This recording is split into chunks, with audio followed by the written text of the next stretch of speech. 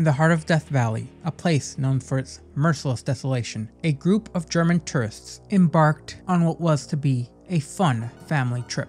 In the scalding heat of July 1996, that turned into a chilling conundrum. The case began with the chilling discovery of a forsaken minivan locked in a desolate canyon. The occupants, Egbert Rimkus, Cornelia Meyer, and their children vanished without a trace. Search and rescue teams combed the unforgiving terrain. However, the mystery deepened. It wasn't until Tom Mahood, a determined investigator, uncovered vital clues that the pieces all began to fit together. Mahood's relentless pursuit led to a grim discovery of the remains, ending a 13-year-old enigma. But the question lingers, leaving us to wonder what really happened to these German tourists. If you would like to know more about this story, please click the link provided here, which will take you to a video covering this case in full detail.